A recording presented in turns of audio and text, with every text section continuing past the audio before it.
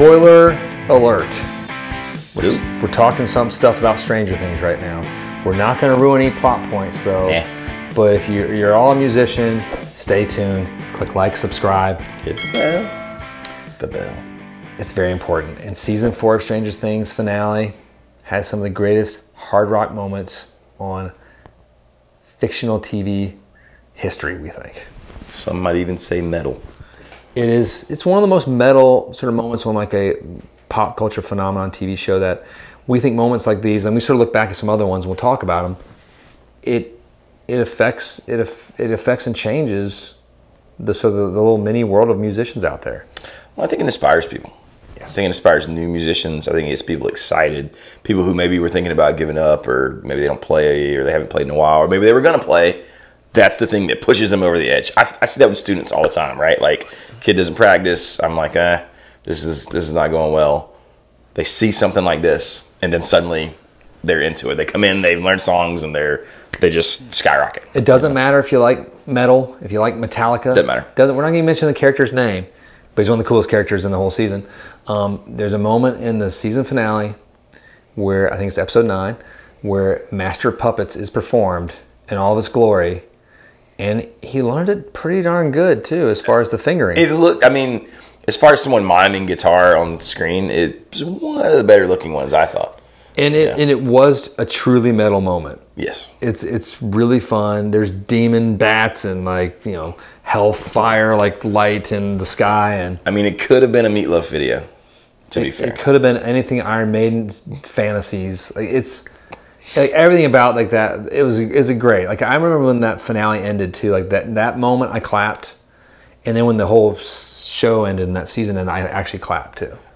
Like, but I'm sitting there watching it with my wife on our couch in our living room. It's like the old heavy metal cartoon kind of life. Yes. It reminds me of being a child and going to the laundromat with my mother, and they had all these weird like heavy metal, like with scantily clad, like people, pinball machines. Yes.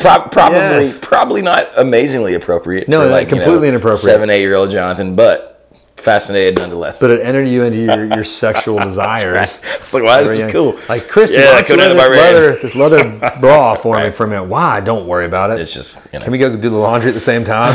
Turn on the washing machine. I'm in Nirvana. I'm sorry. That got a little inappropriate. Sorry. We should have warned you about that as well. Jeez Louise, that was bad. But no, there are moments like this, and it is. I hope that this becomes that, because like, Kate Bush has already exploded. Yeah. Again, like 30 whatever years ago, like her song "Running Up the Hill," I think is what's the name of it. I can't remember. Something like that. But it's her streams have exploded. TikTok's blown up, memes, everything. It's a great song. She's an indie artist as well, so she owns everything about Which that. Is cool. She makes all the royalties. It's like $250,000 a week at one point when it was like booming. It's just fun that people would rediscover something like that, right? And that it push it into relevance again. Pretty awesome. Well, that was like an inspiration on a separate note. We'll get back to our topic. Just like, it's something you do today. It might not pay off, but let's say you're in a band, you're doing stuff, and it might be 20 years, it might be 10 years, it might be 30 years later. Never know. And then that's like a family's nest egg on that money she's making right now on that. And I've actually always liked Kate Bush, which is funny. I remember when she came out, it's like this weird little British creature that makes cool, weird songs. That was a long time ago. I'm so old. But back to our man and his metal. It was epic. It was epic. Pretty darn epic. Things like that as a guitar player just makes you excited. When's the last time you saw one that you got excited on, like a TV thing? Well, yeah, let's bounce back then. So like, before I say farewell to this, and like, I almost said his name, the characters. I won't. If you're smart enough, you'll figure out who's going to do it. But there's foreshadowing. Lots of it. Yeah. But it's so good. And I'm not gonna tell you what it does or why they're doing it. It's just awesome. And it's rare to see something like that. I'm gonna jump back, completely different genre, but I think Glee, the TV series, transformed like America and the world's love with like a cappella. Yeah. Like Pitch Perfect, and Glee sort of living in that same world, like with the Cup song. Every girl that age is trying to do that. That's true. And like watching cups and ping pong balls and whatever falling off. It's an early way to learn how to do pong and beer pong. So it translates into that. My wife won a beer pong set of cups and ping pong balls at some contest the other day. There you go. It was really funny. I think Glee was... Hours of family fun. Were you a big Glee fan? I watched Glee for a while, sadly. Weird. I know. I don't know. I was a huge Glee fan. But because they're doing cool songs, you know what I mean? And it was fun. And people, and at the time I was teaching guitar, obviously, and it changed the songs kids would come in and ask to learn. It did. You can gauge culture and what's happening by the songs that kids ask you to play. That is really funny. Guitar. Well, and I remember I liked it so much, and I was so inspired by like seeing kids get excited. Like I created a Glee class at one of the local high schools that didn't have a music program.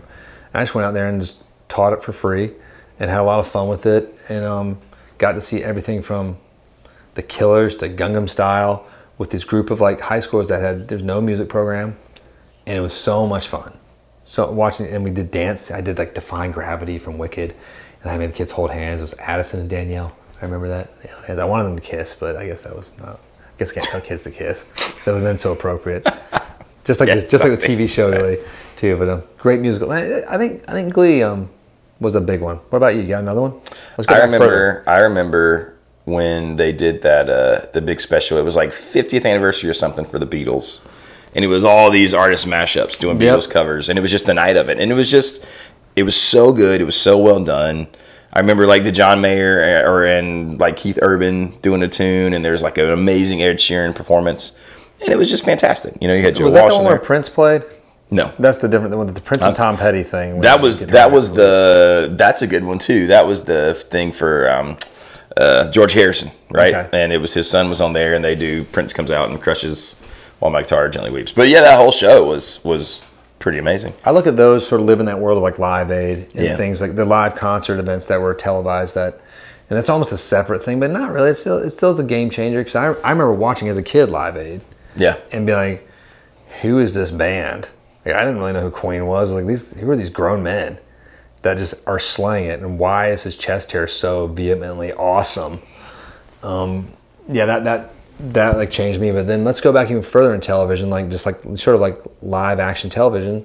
Hee Haw. Oh, I was gonna say, I feel like it used to be more of a thing, right? You'd have these musical shows because you'd have Hee Haw, and you'd have somebody like Roy Clark just destroying it. And I can remember my grandparents watching it, and I didn't even realize how amazing the music being played was. I don't think anybody realized how good it was. Well, because they made it so like there was a comedy that was part of that sort of country bluegrassy kind of music. But I mean, there's a clip that goes around Instagram or Reels or TikTok or whatever that's it's Roy Clark. I think it's like the Honeymooners, and he sits down and plays this crazy like tremolo pick like classical guitar thing. Like, you know, and he's doing that live in the studio. I mean, it's insane. Roy Clark was such a phenomenal guitar player. He was